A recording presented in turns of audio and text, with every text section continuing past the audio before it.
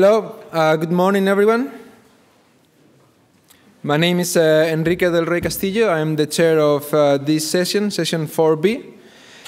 We have 4 presentations, Kevin Cowie, Dave McGuigan, Richard Walker, and Mark Ryburn. We'll start with Kevin Cowie.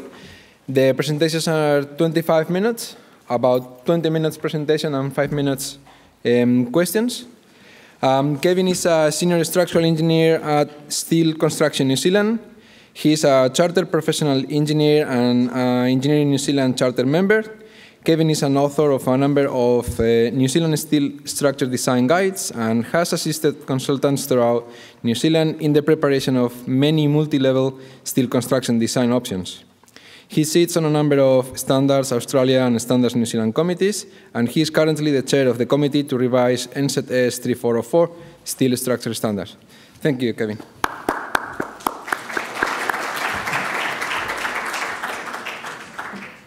All right, good morning, everyone. It's great to be here. Certainly enjoying being at this conference and hearing a lot of very interesting speakers over the course of a couple of days. And it's a really privilege to be able to share some of the work that we've been doing at Steel Construction New Zealand. So first of all, I'd like to acknowledge my co-author, Alistair Fussell. Together we put together the paper, which is available for you to have a look at. So this is quite a specialized topic. It's to do with steel and in particular a connection type and some new proposed provisions that we're intending to put in the Steel Structure Standard NZS 3404. So where are we going in this presentation? It's really quite a simple presentation, give you a bit of an introduction, a bit of a background, what's block shear, why are we developing this paper, what's the purpose of it, and then we'll go into the details of the proposed block shear provisions for 3404. And then I'll look at the implications of how does that affect you in your design practice.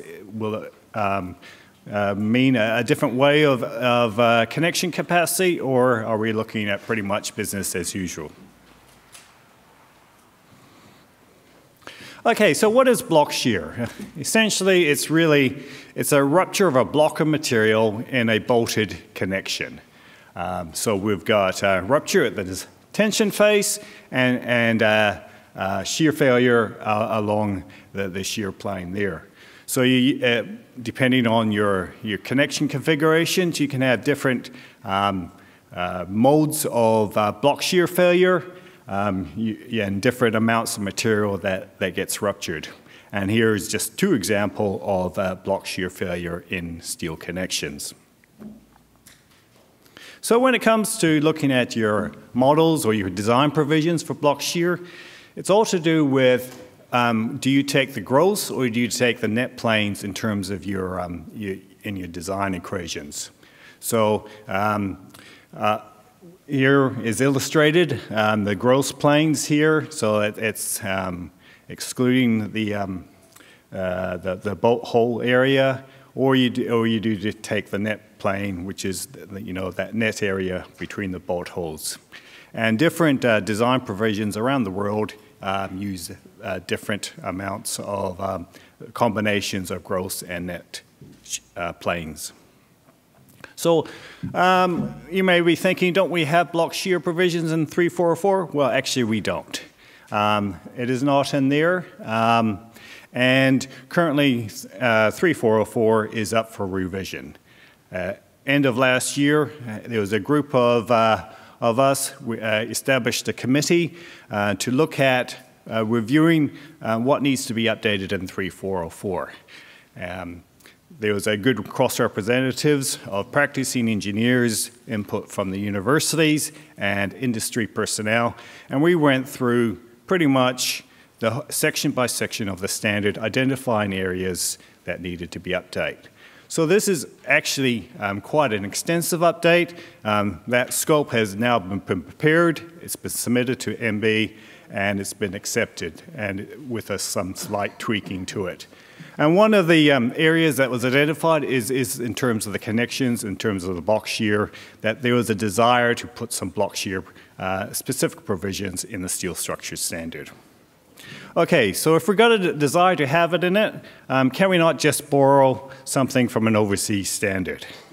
Well, if you look at overseas standards, if you look at the American Institute of Steel Construction, if you look at the Australian standard, the Canadian standard, the Eurocode, and the Japanese one, and what's currently being used in our SCNZ Steel Connect, you see there's quite a variability in design provisions. So there's no consensus worldwide on what the block shear provisions should be. And even if you look at the American Institute of Steel Construction, you'll see that every few years they've tended to change their block shear provisions. It's been what's currently in Steel Connect is actually the 1986 AISC block shear provisions, but that has been changed about 3 or 4 times since 1986. The Australians, in 2012, essentially they just took what was in the American Institute of Steel Construction specification and put that in their standard. The Canadians, they've got a different provisions there, and it tends to provide a slightly higher block shear capacities. The Eurocode tends to be on a very conservative side and provide a lot less capacity, and the Japanese is somewhere in the middle. So which one's most appropriate? Well, when we looked at what should be included in 3404, what we did is that not only did we look at what was in the standards around the world, but what's the latest research has been conducted in this area. And what we discovered that Professor Lipti at Wollongong University has been doing a lot of research in this area over the last few years. And in 2017, he combined with Professor Greg Deerling from in the United States, and they put together a paper that was published in the American Institute of Steel Construction Engineering Journal in 2017. And when they undertake the research was that they discovered that the shear planes lie somewhere between the effective and between the net and gross shear plane. So it's midway between those 2 points. And so they came up with this alternative block shear provision where you based on, what they call the effective shear plane area. And that's essentially just an average of the gross and net shear plane for the shear component of this equation. So we've got this new proposed equation. How does this compare to actually data? So Professor Lipti and Greg Deerling, they looked at all the data that's been, and all the test data that has been done over a number of years. So they looked at data from 1985, 2014, and collected all that. You can see it's quite a bit of testing that has been done on block shear over the years. And then they compared the current American Institute of Steel Construction design provisions against what they're proposed. So essentially what they found was that their proposed equation matched very closely to the test data, and that the American Institute, the current AISC provisions was conservative by about 20%. So that was very encouraging in terms of their procedure. And so they also looked at different modes of failure in terms of block shear. They looked at the conventional, where it's a pull out of material, and they also looked at a split model where it's the sides of the connections that rupture. And so they looked at test data that specifically covered those areas, and they compared it not just according to the AIC provisions, but they also compared it against the other international design standards. In this table here, equation 6 is the proposed one, and so what it showed was that both conventional and split model, the the proposed equation matched very closely to test data. What this table does show is, the Canadian design provision is actually unconservative slightly. Show that the European one was, approximately 30% conservative, and the Japanese one at about 11%. But definitely that their proposed equation matched very closely to test data. As part of the exercise, Professor Lipti also looked at the impact of eccentric loading and non-uniform stress distributions. If you've looked at block shear provisions internationally, you see that a number of these design provisions apply a reduction factor of 0.5 if you have a double column of bolts in your connection, indicating that there's non-uniform stress. When they actually compared their proposed equation against some test data, they found that they didn't actually needed to provide this reduction factor, but they weren't confident enough, there wasn't enough data in their subset to be able to confidently recommend their model. So at the end of it, Professor Lipti and Greg Deerling, they proposed to keep what's currently done in other international standards of applying a 0.5 reduction factor for a double column row of bolts. So now we've got that factor. The last part of the equation is what capacity reduction factor should be applied. And this was actually looked at, again, by Professor Lipti, and they did a reliability analysis based on work by Driver in Canada, and they came up with a number of 0.85. How does that compare to what's currently been used? Well, AIC uses 0.75. The Australians have just copied that, 0.75. Interesting to note, previously in Steel Connect, we used 0.9, which was taken from an earlier Australian Steel Institute publication. It was used in Australia 0.9, even though the same equation used in America was 0.75.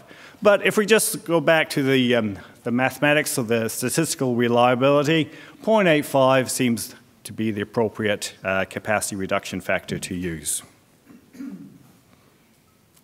So what's been proposed in 3404?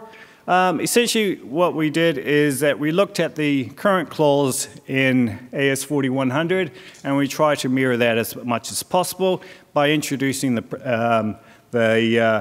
proposed equation from Lipti and Greg Deerling. So blowing that up, we have a capacity factor of 0.85 being applied. This is your design equation, nominal design capacity. KBS, that's your non-uniform eccentric loading factor. That would be commonly be 1 if you just have a single column of bolts. If you have a double one, that'd be 0.5. Multiply by your tensile capacity, multiply the net area, and the second part of the equation is your 0.6 times your tensile strength times your effective area in the shear, which is just the average of your gross and your net areas. So it's quite a simple formula. And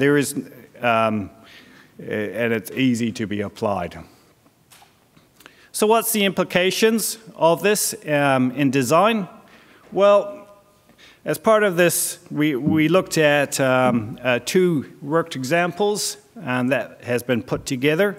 The first worked example is one that you can find in the Australian Steel Institute technical note when they provided some design guidance on the new block shear that was introduced in the 2012 amendment of AS 4100. So they had a complete worked example in that technical note, and what they found was that using the current provisions in AISC and the new amendment in 4100, that you got a capacity of 539 kilonewtons. If you plugged in those and use the existing Steel Connect block shear provisions, you got a capacity of 675 kilonewtons. Now, the proposed block shear provision in 344 gives you a capacity of 647, so quite close to the existing capacity of Steel Connect, but significantly higher than what's in the AIC and in the Australian standard. Second example, comparison. So this is example taken from the paper of Lipty and Greg Deerling. And what it's showing is that the AS4100 and AIC provision gave you 921 kilonewtons of block shear capacity. Compare that to the current Steel Connect of 1,241. The proposed equation gave you slightly higher than the Steel Connect of 1,246. So essentially, the proposed equation and what's currently in Steel Connect as approximately gives you about the same values. So that's quite encouraging because that means that all the current pre-engineered connections in Steel Connect, you're probably likely that you're not having to redesign those connections. You're more than likely to be able to keep with the same configurations for that. Now, this example also showed that using this larger capacity that you can reduce the number of bolts in the connection. And so you got some efficiency in this type of design. So, in conclusion, the proposed block shear provisions of T and Deerling in the 2017 IAIC Engineering Journal is recommended for inclusion in 344.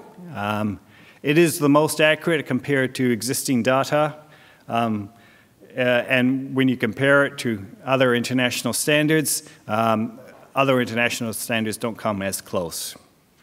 I've compared it to two worked examples, and it gives approximately the same answer as the current Steel Connect. Just a few acknowledgements. In looking at the proposed equations, I had extensive conversations with Associate Professor Greg McRae, and we had conversations together with Professor Lipty at University of Wollongong. So we went in depth in terms of looking at all the research behind it and really quizzed and Lipty in terms of his research. And we were quite satisfied after that certainly that this proposed model has a solid basis for recommending to 3404 committee. Subsequent to that conversation, we had a conversation with Associate Professor Charles Clifton, and lo and behold, he's already been using it in his engineering lectures for his students for the last few years. So he's been ahead of us, and he's more than comfortable in using this equation for block shear. So all of all, I think have quite a high degree of confidence that this would be a suitable for 3404, and we'll recommend this to the committee for consideration. If you have any feedback or when you have the opportunity to look at the paper in more detail, I'm more than happy to take questions and have a discussion with you at a later date. Now we're a little bit early, so we've got time for questions. Thanks. Thank you, Kerry.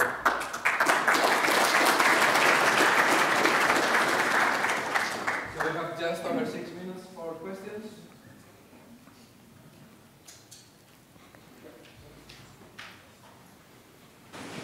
Sorry, this question is probably a bit obvious, but can you just go back to example 1?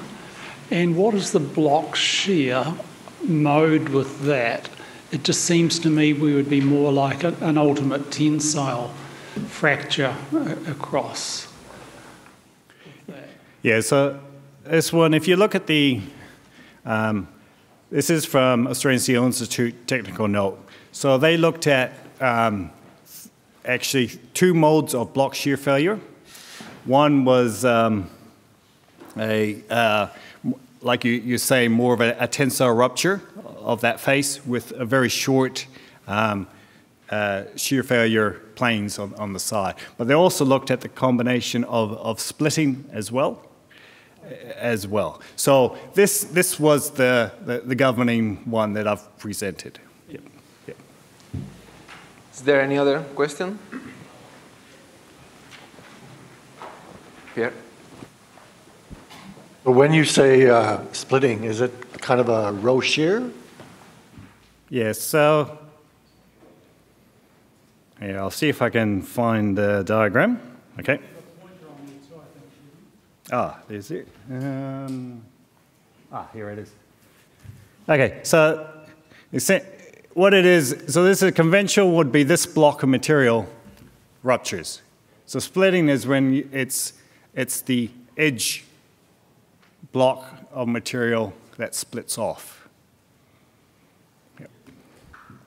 So take example one, the splitting you're talking about, it's splitting in the half, roughly in the middle, right? So, and this one here, so that's one block shear would be essentially the material, the 3 bolts, and you got a shear plane and a shear plane. The other one where, yeah, you could have,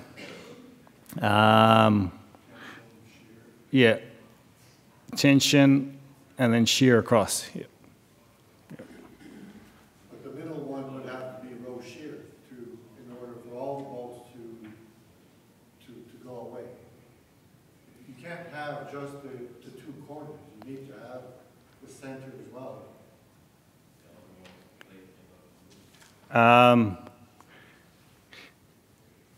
So you're talking about the middle one here? Yeah, the middle one, there would have to be failure in the middle one as well. Yeah.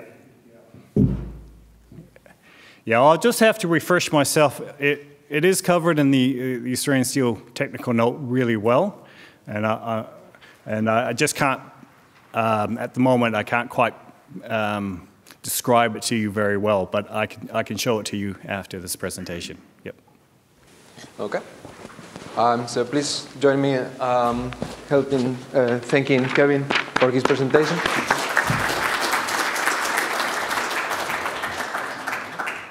Next we have Dave McGuigan. Dave is the technical director at Cowie, New Zealand. He performs a number of duties at Cowie, New Zealand, including convening the precast and reinforcing processor industry groups. Dave is also the quality manager for the Cowie, New Zealand plant audit scheme. And prior to joining Cowie, New Zealand in 2018, Dave was the deputy chief engineer at the New Zealand Building Regulator. Dave's background is as a structural engineer, working both in New Zealand and overseas. Thank you, Dave.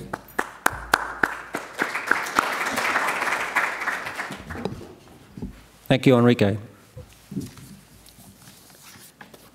So, 2 things I'm going to cover today. The new specification for concrete production, NZS 3104, and the concrete NZ plant audit scheme. I'd also like to acknowledge my co-writers, James McKechnie, Rob Gamester, and Adam Leach, my also colleagues at Concrete NZ.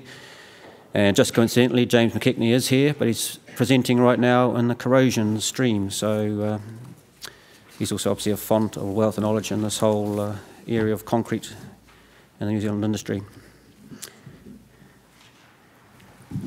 Is this? Okay.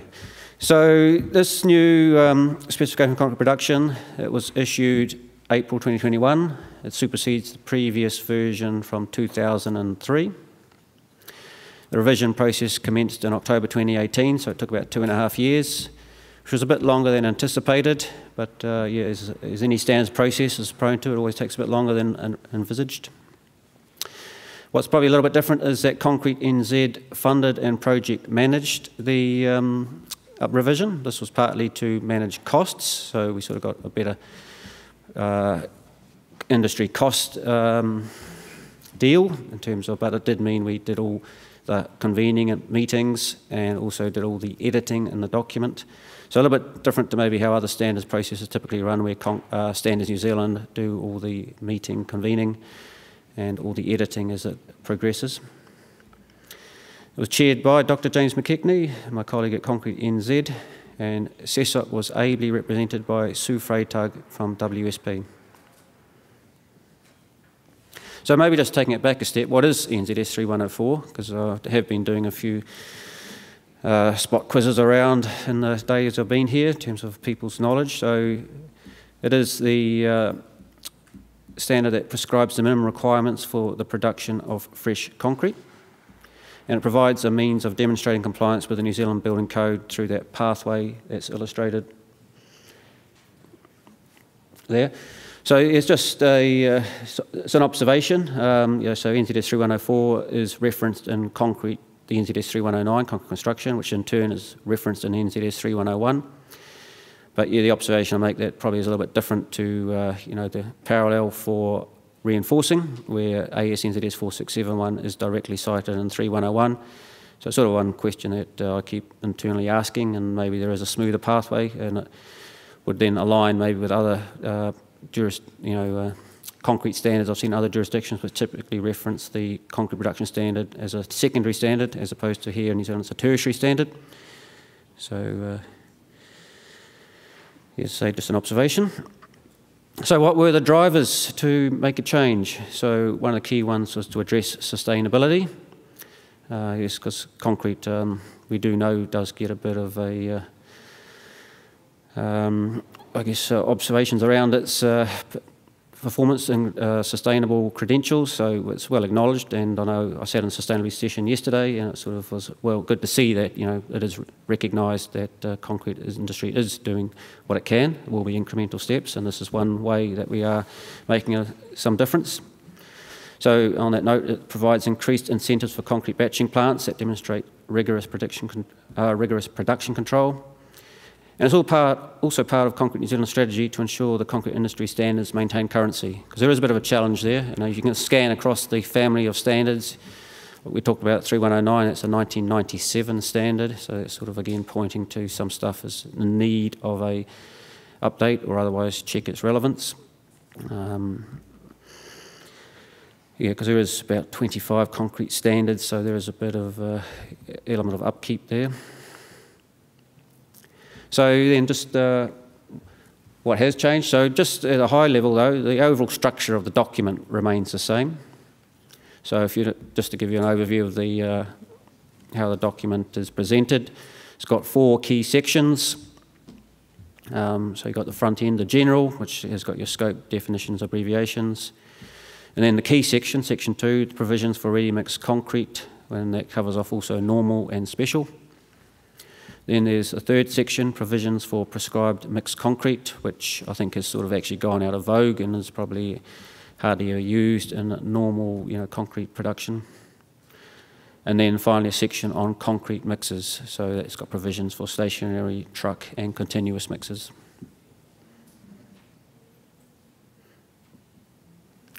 So then now looking at what is the key changes. So this summarises it in about 5 or 6 key bullet points. So we've got daily moisture content measurements for fine aggregates. So that helps with the dosing of water, as it often can be influenced by how wet aggregates are as they're stored. Increased frequency of yield testing of concrete. So this helps give a picture of the density in terms of under or over cement proportions, so that it can calibrate that you are getting the right amount of cement in the concrete. Now there is a mandatory requirement for 7-day strength testing. This was actually largely being done anyway by most of the major producers, but it's now mandatory, and all the concrete producers that make concrete in accordance with 3104 have to perform this, and this helps with early identification of any issues of the concrete on a more consistent basis. Now we've got incentives for concrete plants with excellent production control, and this is for those that consistently get above a target strength, and this can then help them reduce the amount of cement, and again has got benefits from sustainability and also cost. And also in the sustainability theme, there is now also provisions that support longer-term strength testing when using supplementary cementitious materials in concrete production, but these will still be a special concrete. So we are, and the concrete industry is trying to just actually kick off a project to normalise it more, because you're going to hear more about this, the aspects of concrete trying to do its own part in reducing emissions. So supplementary cementitious materials, they can help displace the conventional cement, and we will try and encourage that and try and allow that to be more mainstream. And industry will also lead that in terms of they also will want to drive market advantage and get the right products out there that help support using concrete. So you'll start to see some new products probably come through various media or product release from various companies. And then there's also a big focus on editing just to improve clarity from the previous edition. So what's next? So acknowledging it's sort of relatively new, only been out 3 months, so there's the process that the batching plants are still transitioning to new requirements. We will, as a concrete industry, be doing more seminars and education and targeting other conferences, just to make sure, especially that the ready-mix producers are aware of the new standard requirements. It's probably also a note to consultants and their structural specifications to update them to reference this new version in the fullness of time, or as soon as possible, but acknowledging there's probably still a bit of transition between the current 3104 and the previous 3104. And then, of course, how it fits into the wider regulatory or, the building code system documents. So acknowledging that 3109, there's no immediate game plan to review that, but it will hopefully come through in the fullness of time too, that all follows suit and those documents get amended to reflect there is in this 2021 version of 3104.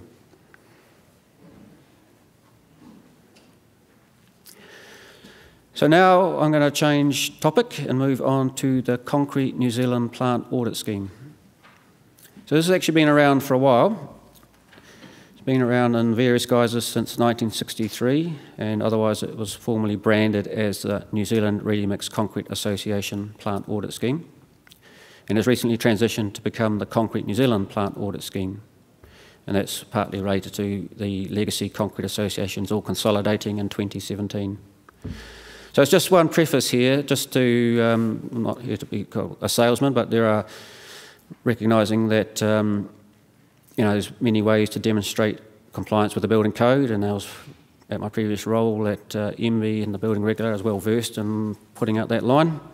But it's not mandatory to actually sign up to this scheme, but it has got certainly a market penetration, and batching plants may well choose another method to show compliance with 3104 if that's what they choose. But it does have obviously a good market penetration. It's got 189 plants located across New Zealand that are part of the scheme. So that's the current count. It does fluctuate a bit, but and when you do look at a map of New Zealand, it's sort of got a very good footprint, matches the outline of New Zealand. So what it does, it provides an independent audit of the quality systems in place at a batching plant to verify that the plant is producing concrete in accordance with 3104. So it helps give consultants, clients, contractors a surety that the concrete they're putting on the project is in accordance with the 3104 requirements. It's also certified independently to ISO 9001 and is independently audited on an annual basis by Bureau Veritas. So just an overview of the key requirements to be an audited plant. So you must comply with the requirements of NZS 3104.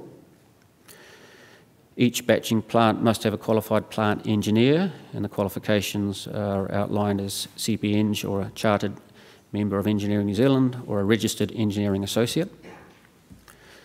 An appropriately qualified employee who carries out testing, and you must maintain proper records of production and testing and submit frequent reports on a quarterly basis to the administrator of the plant audit scheme to ensure that the records are kept and are transparent. So just how the scheme operates. So the plants are audited on a regular basis, and the audits are performed by experienced and qualified auditing engineers. So this includes reviewing the test records and undertaking a site visit of a batching plant on a 2-year cycle.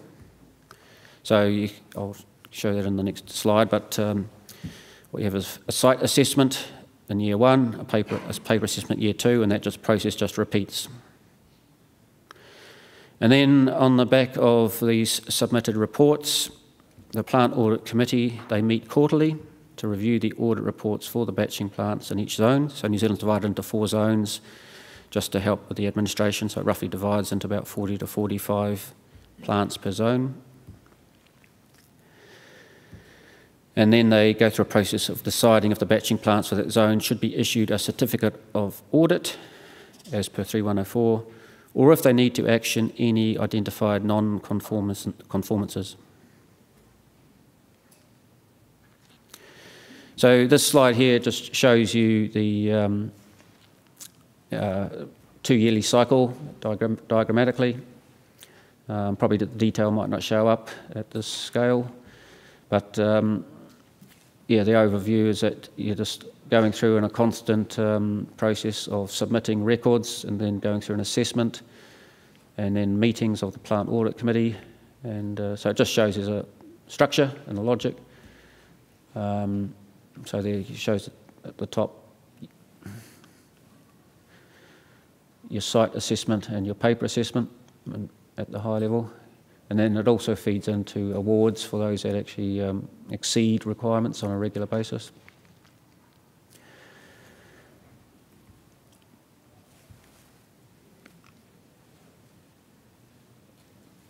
And then just drilling into a bit more detail around the performance criteria that's audited.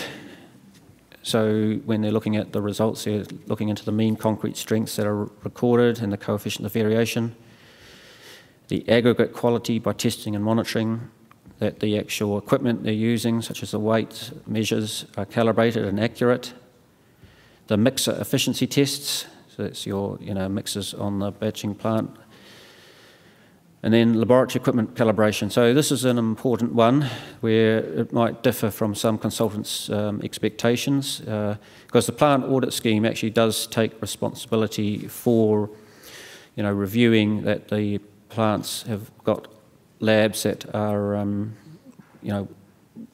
got the equipment right.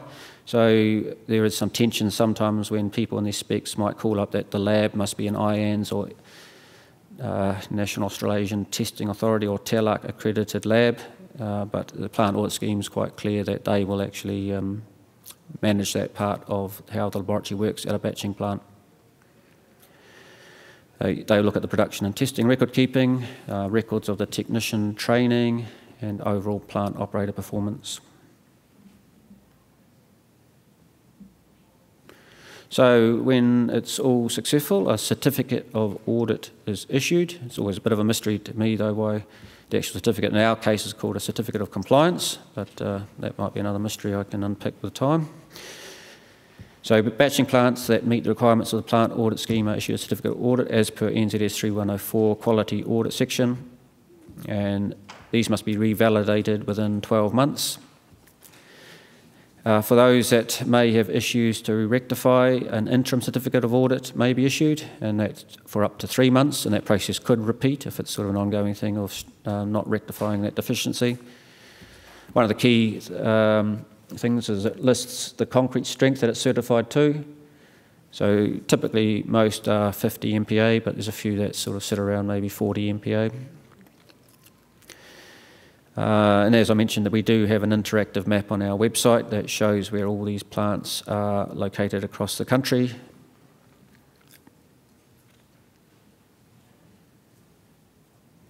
So here's another sort of probably important aspect to cover, and this does sort of play out a bit from time to time, but what if concrete is produced by an unaudited plant?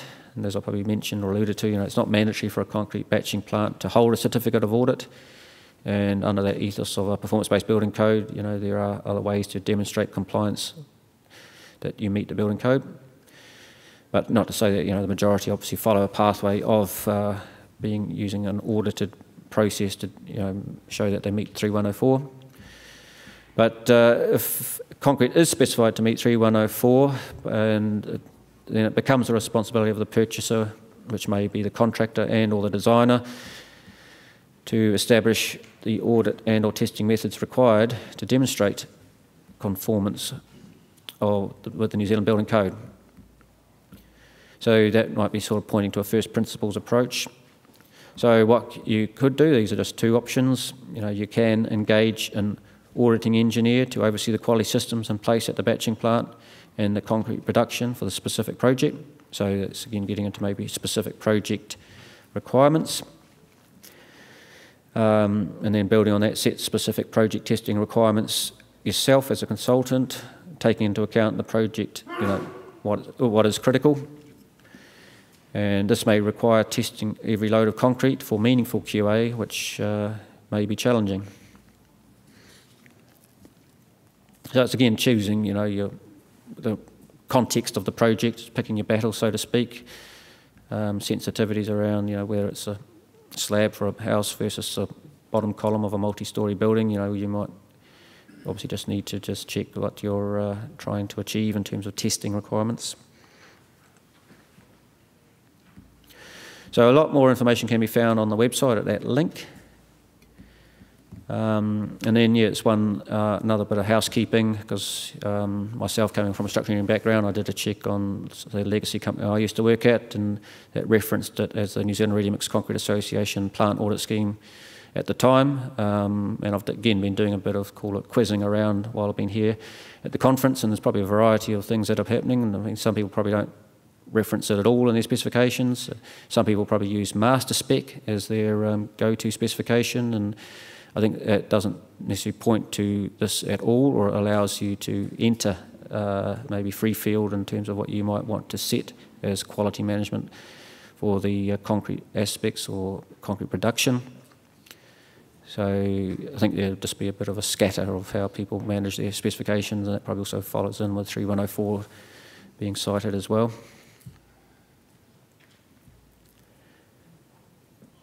Okay, so I've left a bit of extra time for questions as well, but that's the things I wanted to cover. So thank you. Thank you, Dave. Time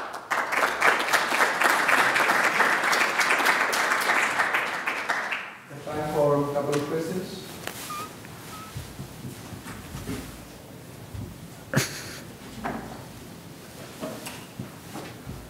You mentioned 189 plants. What's the total number of plants in New Zealand? I'd be speculating, but it'd probably be about another 20.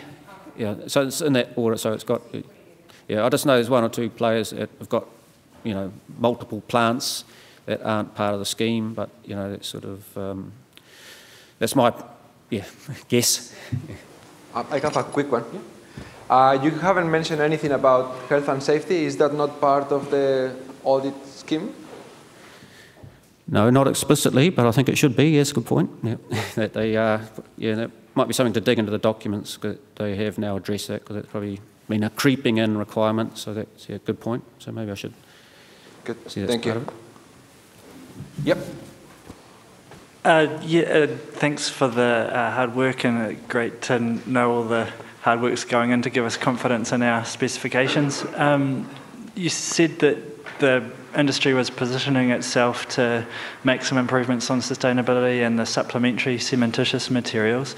Can you just comment on sort of their availability across the industry, and if we should have any reservations specifying it because it may not be available, or just go for it? Yeah, no, very good question, and it's something that I'm probably always trying to, again, get more upfront knowledge, because it is evolving. I mean, just yesterday I saw Stevenson's Concrete, a concrete producer based out of Auckland. They've released a product with carbon cure, and I've heard through other sort of interactions that's something that's pointing the way in terms of helping promote sustainable production of concrete. The aspects of, there's a whole aspect of supplementary cementitious materials, alternative cements, that really warrants another whole presentation, because it does get to be a lot of, its own whole topic. But just at a high level,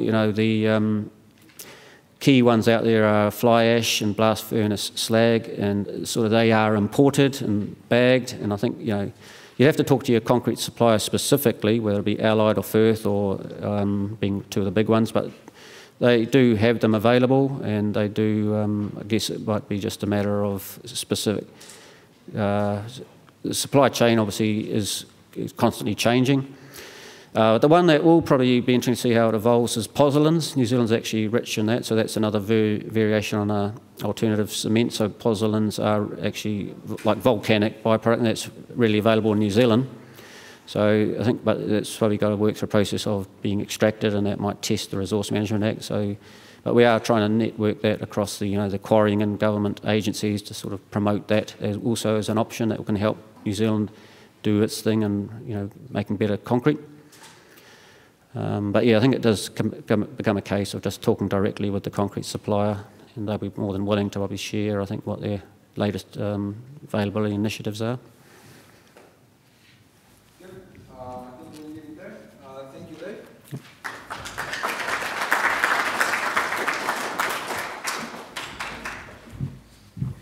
Dave. We have now a little bit of a different presentation. We have first Richard Walker. Richard is a consulting chartered professional engineer with 48 years of experience in the design and supervision of civil and structural engineering in New Zealand and overseas, including 35 years with earth wall buildings.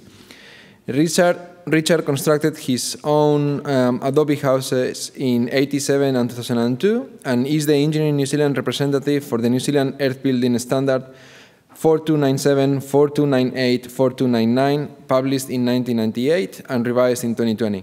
And then if we have a little bit of time, Hugh Morris has some interesting videos of earth wall building. Hugh is a senior lecturer at the Department of Civil and Environmental Engineering at the University of Auckland, and he has done a lot of research on earth and timber housing and construction in the past. Thank you.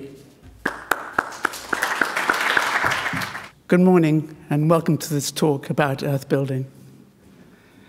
So this is about the development of the New Zealand Earth Building Standards, NZS 4297, NZS 4298, and NZS 4299, all published in 2020.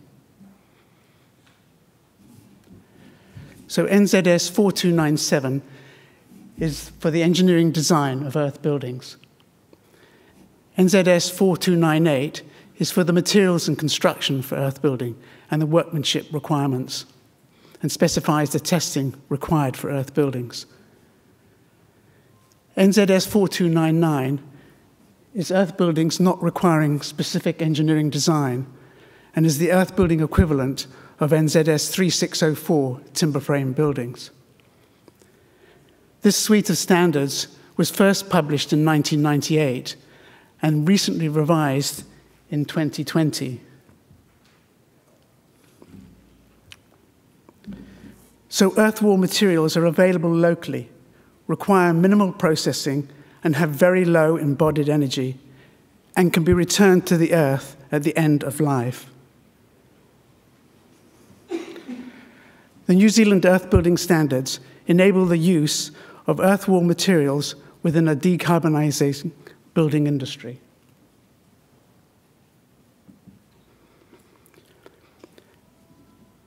The earth building standards provide for a range of earth building techniques and earth wall densities. The first of these techniques is adobe, which is earth mixed into a mold and cast and then air dried. In the slide on the right, we have a mixing box with the clay mix, a mixture of clay, silt, sand, and straw, being mixed with a small rotary tiller.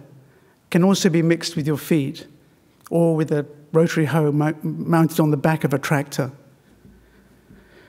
So after the mix is allowed to settle, preferably overnight, it's then cast in a mold. And in the background of this photograph, you can see the adobes there drying. After about a week, they're turned on their side to increase the drying process. After about a month, they're ready to stack on pallets and be taken to the building site.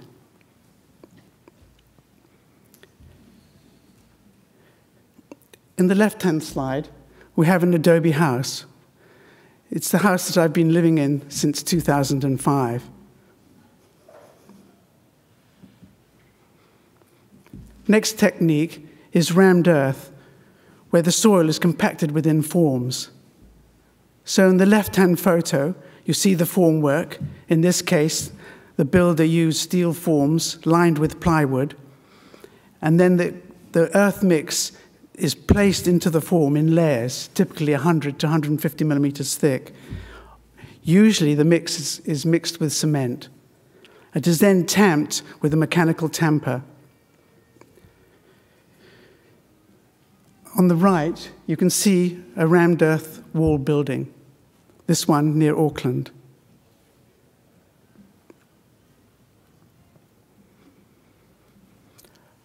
Another technique is rammed earth block, where instead of the mix being put into molds, it is put into molds rather than in formwork.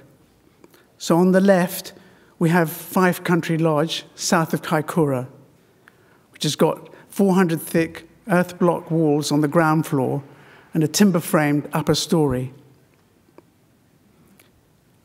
The photo on the right, we have a rammed earth block winery and restaurant near Renwick in Marlborough.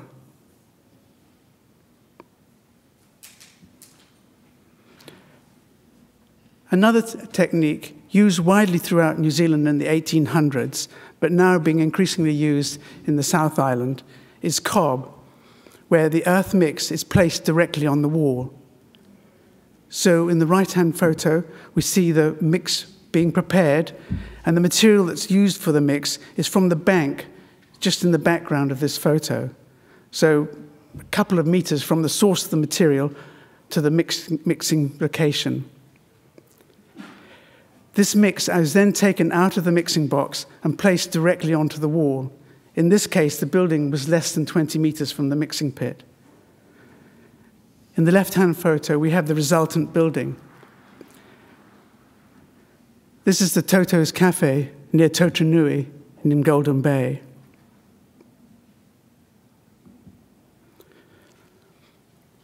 Perhaps one of the most notable earth buildings in New Zealand, particularly one that was built in the last century, is Broad Green House near Nelson. This was constructed in 1846. It is owned by Nelson City Council, and it is still in use as a museum. It has cob walls, which are 500 millimeters thick, and on the exterior walls there is lime plaster to protect the walls from the weather.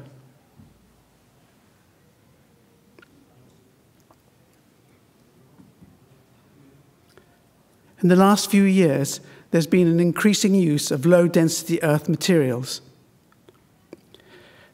These have a density of 800 to 1,200 kilograms per cubic meter, compared to more traditional density of 1,600 to 2,000 kilograms per cubic meter. The building there we saw earlier, the rammed earth buildings, they would have been in the order of 2,000 kilograms per cubic meter. Adobe, typically about 1,800. So now we're using much, much lighter materials. So this has the advantage of better insulation and also lower earthquake bracing demand. Provision is now included in the 2020 Earth Building Standards for these low-density materials.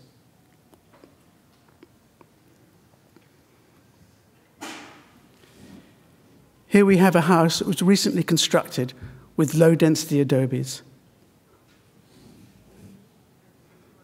A beautiful house.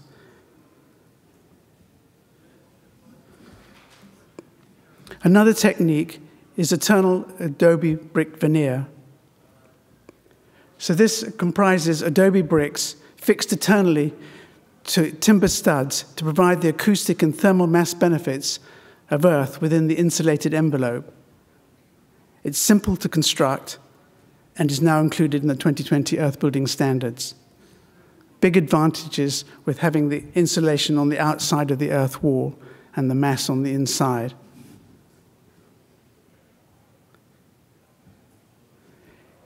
Here are the typical construction details for internal adobe veneer.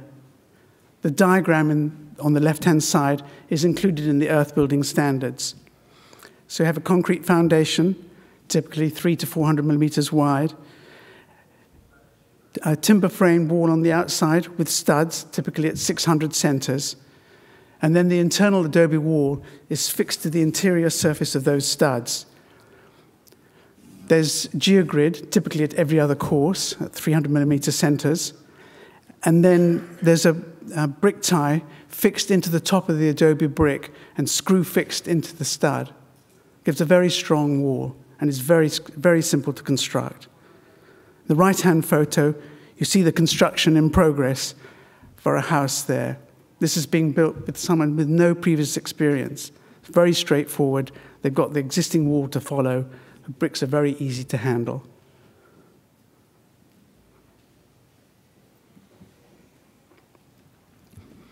The revised standards incorporate findings from surveys of earth buildings after the recent earthquakes in New Zealand, including the Darfield earthquake, the Christchurch earthquake, and the Kaikoura earthquake. For the Kaikoura earthquake, we visited about 42 buildings, and 18 of these had intensity of shaking of 7 or greater. One of the main conclusions from the surveys was that reinforced earth houses performed well, provided that the wall bracing was sufficient and the construction in accordance with NZS 4299/1998. One such house was a reinforced adobe house near Charing Cross, near Darfield. This was located between the major fault rupture and the epicenter of the Darfield earthquake, with estimated intensity 8 shaking. There was only slight damage, mainly some cracking in the concrete slab and some minor cracking at the corners of window and door openings.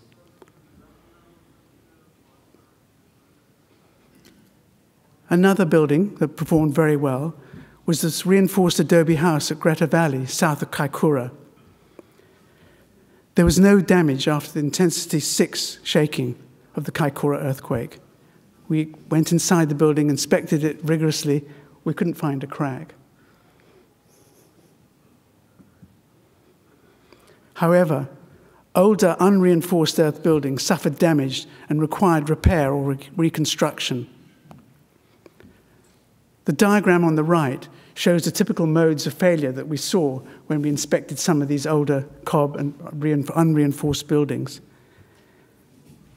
Gable walls were particularly vulnerable to damage or even collapse. Corners were also vulnerable to damage, and openings. On the left-hand side, we have an old cob building where you can see the damage to the corner of the wall, which is now being held together with number 8 wire.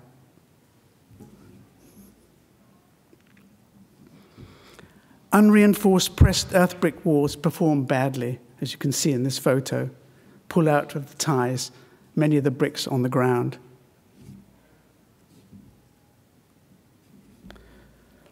So the recommendations following these reconnaissance surveys after the earthquakes are: 2-story buildings and unreinforced earth buildings should be discouraged. Vertical and horizontal reinforcing should be provided for earth buildings in all earthquake zones. The height of earth walls, and particularly gable end walls, should be appropriate to the earthquake zone.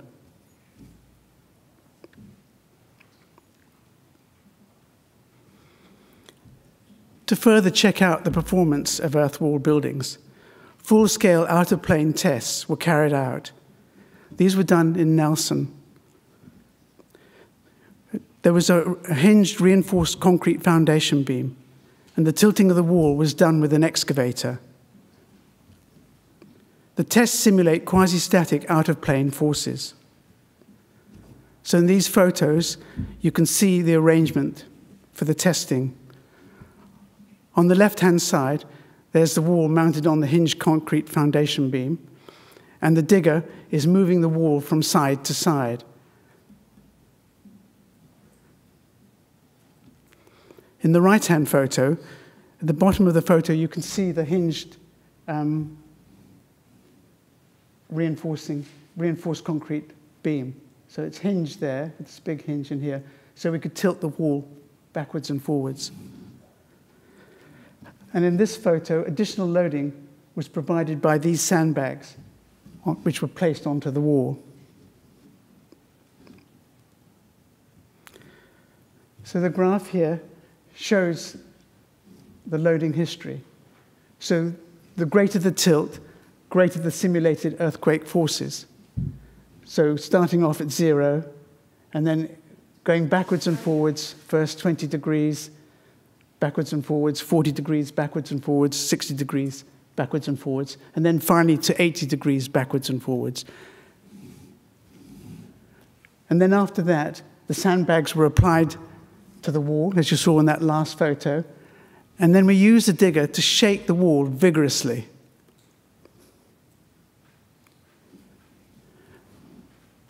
The results from these tests showed that reinforced earth walls performed well with only cracks along the mortar joints, but no failure across the bricks and no dislodged bricks. The test also showed that the reinforced earth walls can undergo significant deflection without collapse. So typically span over 150, no problem. And when the wall was brought back to vertical, the cracks closed up.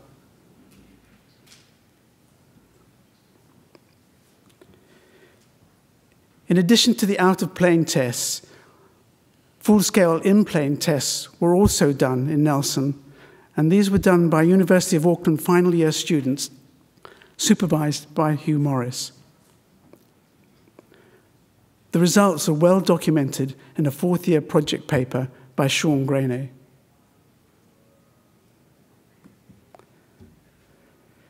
In here we can see the test set up. Sorry.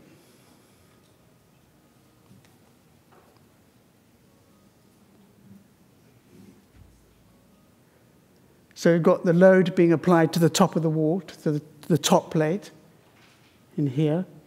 And you've got the measuring devices for measuring the movements and deflections, both here and in here. And there's the foundation beam. So we reused the hinged concrete foundation beam from the outer plane test. And here we see the damage in the wall when we reach the final load. So we've got cracking through the mortar joints, but it's fairly well contained because we have the geogrid reinforcing at every other brick course. And we've also got vertical reinforcing here and vertical reinforcing here, as you would have in a typical reinforced earth wall.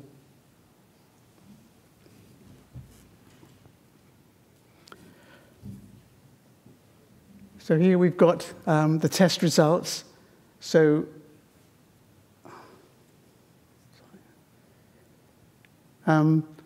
cyclic loading, the loading was taken up to a maximum load of 35 kilonewtons, which was pretty much the capacity of the testing equipment.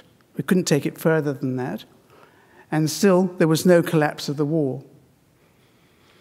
The design bracing capacity, in accordance with the standards for a wall that high and that long, would have been 14.4 kilonewtons. But we were able to take the wall up to a maximum load of 35 kilonewtons without collapse. So the students and Hugh assessed the ductility of this particular wall panel at 2.6. The conclusions from the in-plane tests were that the two reinforced adobe walls tested showed the ability to respond in a ductile manner. The adobe walls satisfied the seismic load requirements for a structural system with a ductility of 2. The performance of the adobe walls exceeded the design bracing capacities nominated in NZS 4299-2020 by a factor of at least 2.5 without collapse.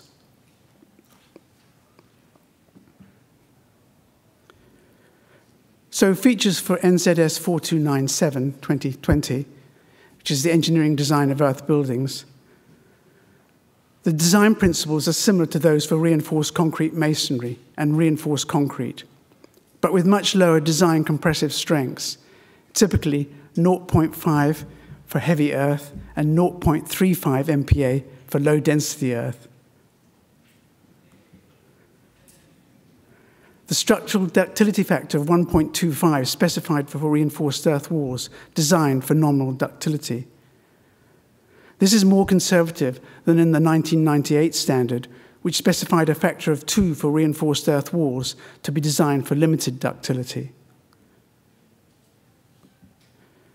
Features for NZS 4298, the materials and workmanship standard, this provides details of the tests on materials and the results required. And here we have one of the tests that is specified in the standard called the flexural tensile strength test. And it's probably one of the most important tests for the quality control for the earth bricks. So here we have a test result sheet from a laboratory in Nelson where 5 samples have been tested at the test laboratory. And you can see the setup, the modulus of rupture setup. And these are the bricks that have been tested. And the specification for this particular project was 0.25 MPa, flexural tensile strength, and the average of the 5 tests, 0.8.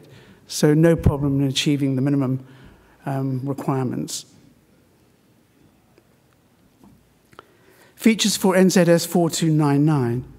The earthquake zones and subsoil classification are same as both NZS 3604, timber frame buildings, and NZS 4229, concrete masonry buildings not requiring specific engineering design. So maximum heights are specified for each earthquake zone.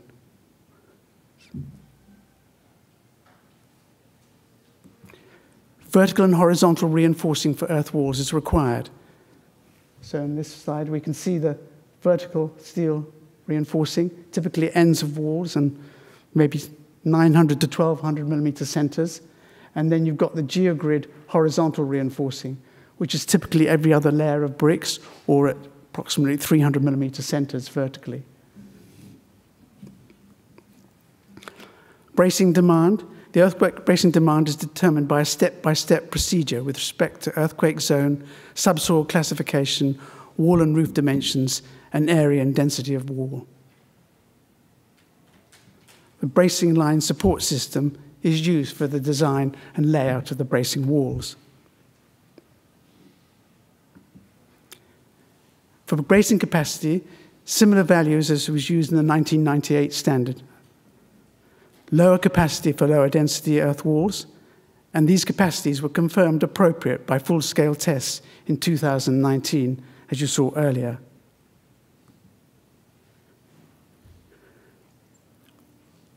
Earth wall construction details developed and proven in New Zealand over the past 30 years are provided in NZS 4299-2020. And here we have a typical construction detail included in the standard. This is for the horizontal geogrid reinforcing.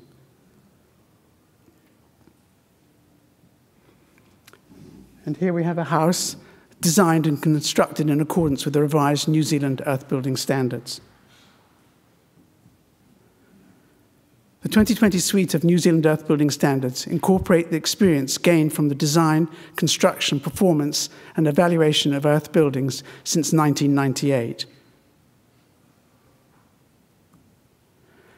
They enable the safe and successful construction of earth buildings in New Zealand and overseas. Hugh and I would like to acknowledge the enormous amount of time spent and work done by the other members of the Voluntary Technical Committee for the 3 standards. Thank you.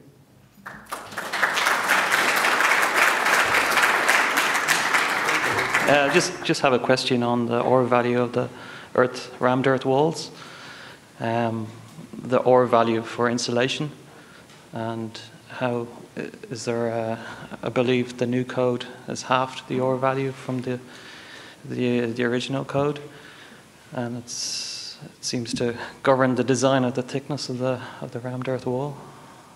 So in the lower density materials provide much better insulation and allow you to achieve the present requirements certainly with a 300 thick wall, which would not be possible with the higher density materials.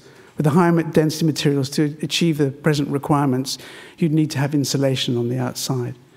But with these lower density materials, we can achieve the present requirements. I just have a current design from an architect with 450 thick walls, rammed earth, and he wants to put a middle insulation panel in the middle. I wouldn't. With the 450 thick, low density adobe, you can achieve the requirements. If you were going to use the older, denser bricks, even the 450 thick walls would not make it. You'd have to put insulation on the outside. So this is why the internal adobe veneer is such a good method, because you've got that really good insulation with the timber frame wall on the outside and the mass on the inside with the adobe brick. Okay, thank you.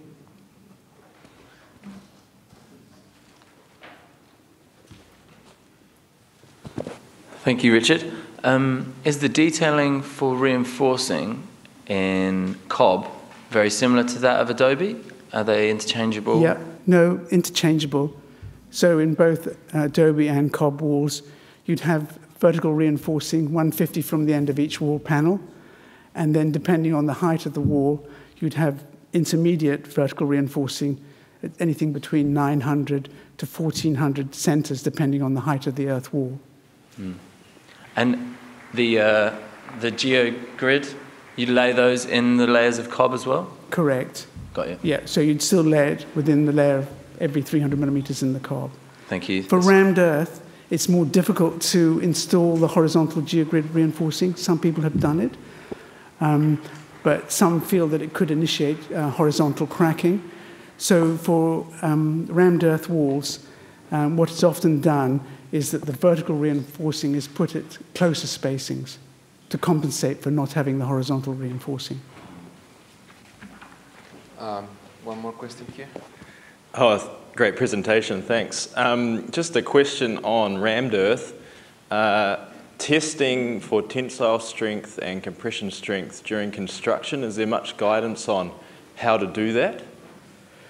Yeah, so for rammed earth, you wouldn't use the flexural tensile strength test. You'd make cylinders much like you do for concrete and get them tested in a similar manner as you do for concrete specimens. So people need to make a test wall before they do their house, get samples taken of their mix that they're going to use, get them tested well in advance. Thanks. Usually there's no issues in well-made rammed earth in achieving the minimum requirements. Usually the strengths achieved are several times greater than the minimum specified, taking a very conservative approach for the strengths required. Okay, I think we'll leave it there. Thank you, Richard. And for the final presentation of the session, we have Mark Ryburn. Mark, are you? Oh. Mark has recently started his current role this year as a senior structural engineer in the building performance and engineering team at MBIE. Prior to that, he has worked as a structural and civil engineer at WSP Opus and SKM in Wellington, and a high-rise commercial construction manager in London. He has been involved in a number of projects, ranging from commercial to public, and including building and infrastructure design and assessment. Thank you, Mark. Okay, good morning, everybody. Apologies in advance, I don't have any quotes in this presentation, but I do have a quiz. So feel free to spend a few minutes. These are some of the items that I hope to cover in my presentation today. There'll be answers at the end. And if you do well, we may come and shoulder tap you for the new chief engineer role. So that's actually not government policy, just to let you know, but feel free to put it on your resume if you're looking to apply for that role. Tēnā koutou katoa. My name is Mark Ryburn. Thanks for coming along this afternoon. I've recently started this role here, been in the role about 6 weeks, and I'd just like to discuss a little bit today about our team, who we are, and some of the work that we're doing in 2021. So prior to coming to the role, I'd worked with WSP as a senior structural engineer, and also worked for a construction company over in London. And I've also had a couple of years off prior coming to this role as a stay-at-home father for 3 children. So it's a change coming back to this, but it was a nice, exciting time. So, right. Some of you may have seen this slide yesterday. I think we put it up at the main session here. I guess the intent of this was really just to let you know where we sit as a group in the broader industry. I guess we're that little blue box sort of down the bottom there. We're the building performance and engineering team. We've got a new manager, Jenny Tippler, who some of you may be familiar with. She's coming into that role when she comes back from leave later in August. I guess the key things from this is really just trying to highlight where we sit within the broader industry. We're part of MB, and really just highlighting, I guess, the size of the industry, construction industry, and the importance it is to the economy. And also highlighting, again, the chief engineer role. And a little bit of a plug here for something that's come out of our group. This was released last week, I think, and this is, I guess, it's an app there at that link, and it gives you a bit of a temperature gauge on how the group is performing against some of the regulatory strategy work that we're doing, and it's also got some useful stats, which I used for my quiz, so I'd recommend that.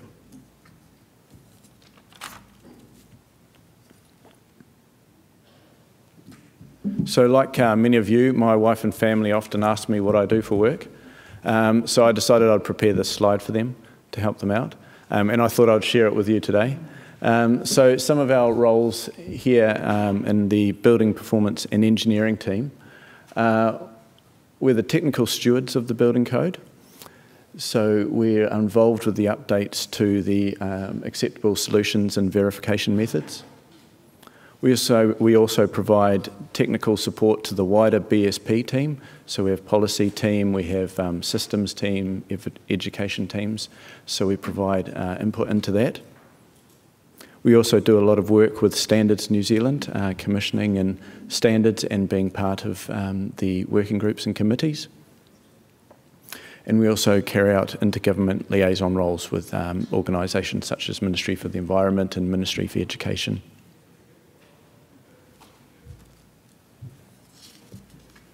Hopefully you found that slide useful. I showed it to my wife, and she hasn't asked me any more since. So, so who are we as a team? I guess stepping back, I started 6 weeks ago, about 6 weeks ago with a team, but I'm actually probably the longest serving member of the team because I did a role with the BIA back in 2004 on secondment with them. And so coming back to the team now, I've noticed that it's gotten bigger since my time back with the BIA, but I think a lot of people are still surprised just how small it is relative to the size of the industry. So we have, within our team, there's 9 advisors who work on the building performance side of the team, and they look after those parts of the clauses sort of D through H. And then in the engineering team, the team that I'm part of, we look after clauses primarily B through C. There's 3 structural engineers. Myself and Reza are based in Wellington, and we have Bruce down in Christchurch. And we've also got 3 fire engineers spread out between Auckland and Wellington. And then we've got some geotechnical engineers down in Auckland and Christchurch. And I guess looking at the size of the team versus the size of the industry, it looks like a lot of ground to cover. I guess one thing that's been common since my first round through with the BIA is that the work that we do is done with the support of, obviously, organisations such as CSOC, a number of people individually and sort of corporately through these organisations, and that allow us to do the work that we do. So we're very appreciative of that, yeah.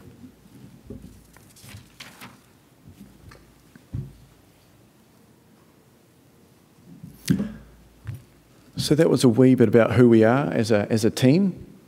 This is a little bit of a summary of some of our work items for 2021. I'm not going to go through all of them, I'll just highlight a few. You'll probably be familiar with some of them. One of the main things that we do, which I guess is keen to publicise, is we're part of the annual building code update process. So this is obviously something that's done every year. There's a routine to it where we try to put out consultation documents and seek obviously feedback from the public on these, and then look to incorporate them into the building code on a regular process. So we've recently closed the consultation on for this year, for 2021, and I guess just a couple of them that were, I guess, relevant to maybe CSOC members. We did a consultation here on B1. Is anybody aware of this consultation that was done? Yeah, okay. So this one was, I guess, relatively straightforward this year. It involved updating some references to some standards in the building code that these standards had been updated themselves. So it was well supported and pretty straightforward this year. And I guess a lot of people here are probably familiar with the standards anyway. They've been available for a while. And a lot of it incorporated. Sometimes some of the standards I think actually had just picked up stuff that was previously in the actual code, and they've now included it in the standards. Something else that was consulted on at the same time this year, not related to any specific code clause, I guess it sat over it, was just how we as the BPE team relate to standards and the standards process. And I think the intent of this was really just to try and provide some transparency to the industry and to standards about how we use standards in the building code, and I guess trying to put together a framework so that we can support the standards and give some certainty for industry in terms of when they'll be updated and how they'll be funded. So a tier framework was proposed. Tiers 1 through 3 with different standards in the different tiers based on a number of different criteria, and then those tiers were then either funded or supported or updated on different intervals. There was quite a bit of feedback on that. We're going through those submissions at the moment, and I think for me it was quite encouraging to see just how much interest there was in that area, and I think it really highlighted the fact that standards play such an important role in everything that's done, industry support for that, and encouragement, I guess, for us to really work and together to make that process transparent.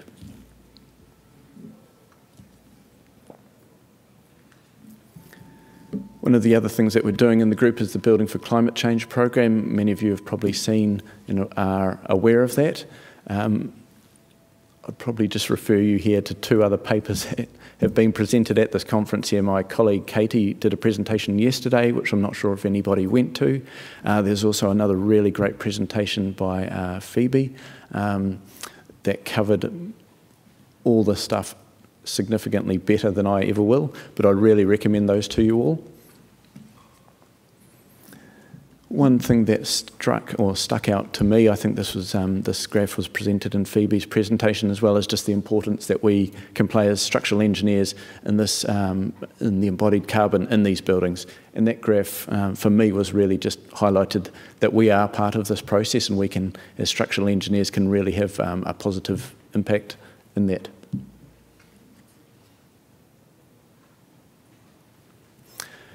So as I mentioned, we do a lot of work with standards.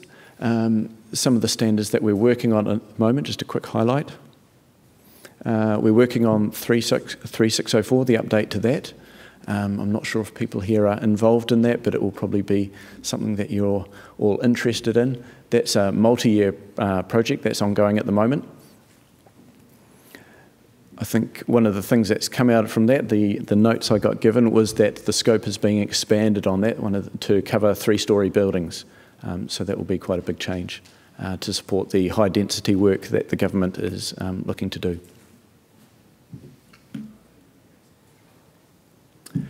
The next one is one that I'm looking to work on with a number of people. This is for the update to 3404. I had to double check when I sort of looked at it. It's 1997, so this the standard's been around for quite a while. It's obviously had an update early in there, but it's amazing that the guys putting this together, I wonder if they imagined it would have such a long life. But it's due for an update, and we're starting out on that process at the moment. Yeah. And then finally, one that that's been done at the moment is around the earth fill for residential development. That's something a colleague's working on down in Christchurch, and I think that's due for public consultation later on this year.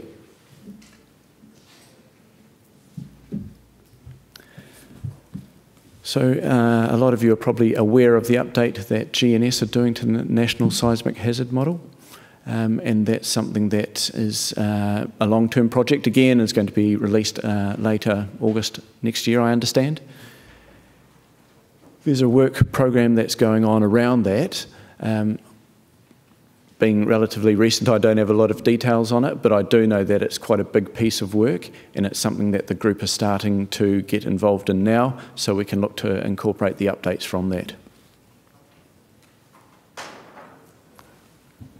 I think these updates are generally going to be in sort of three main areas. We've got incorporating the outputs into the loadings, looking at the way it's incorporated into seismic design and analysis, and also the geotechnical impacts of it. And as you can see, it's going to be a long-term project.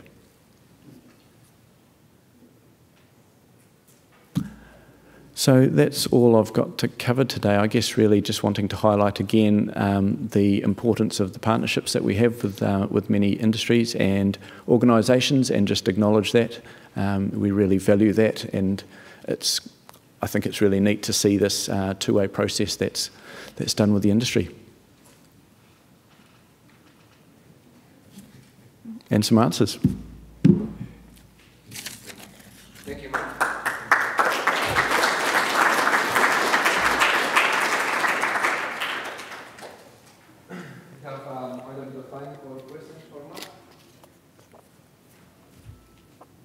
Thanks. I guess there's a lot of work going on in a whole range of areas which will have quite a big impact on the industry.